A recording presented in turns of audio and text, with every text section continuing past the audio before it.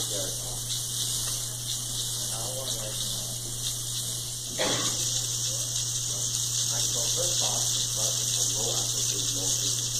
had 4 different videos. So in this we were supposed to have 4 different trials with different factors. So our first trial was a low amplitude, a small amplitude with a low frequency. Our second test was having a small amplitude with a high frequency. Our third one was having a large amplitude with a low frequency. And our fourth test was to have a large amplitude with a high frequency. So in our test just now, we were supposed to determine which trial had the most energy output, and we decided that the large amplitude, high frequency one had the most energy, as Ian's hand, which is Ian's over there, he had his hand shook the most as a result from the energy.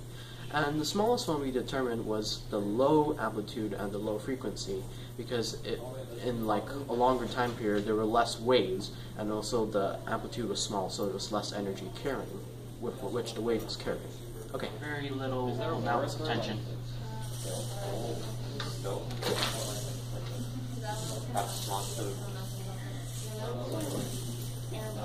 Bit of tension. Bit.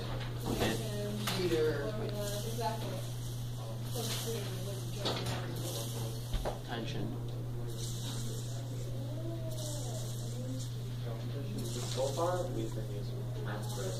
Hi, so just now we were taking a look at the effect of tension on the slinkies, and so we found that if you increase the tension for the slinky, that also increases the speed as shown in our videos just now. So next, let's take a look at amplitude. Low amplitude.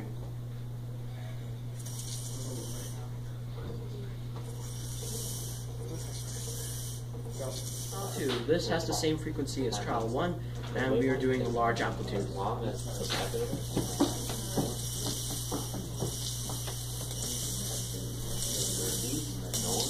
Same frequency, and we're doing large amplitude now.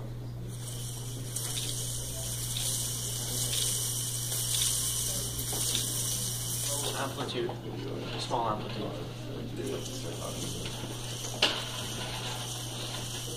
So just now we did tests with amplitude and see if it had any effect on the speed of the wave, but as our results show, we had the same frequency, but the amplitude did not affect the speed of the wave itself, although it did affect the vertical displacement. Now let's take a look at what happens when we have a superposition, when 2 opposite waves travel in opposite towards each other. Okay. Right now, there is low tension. Then when we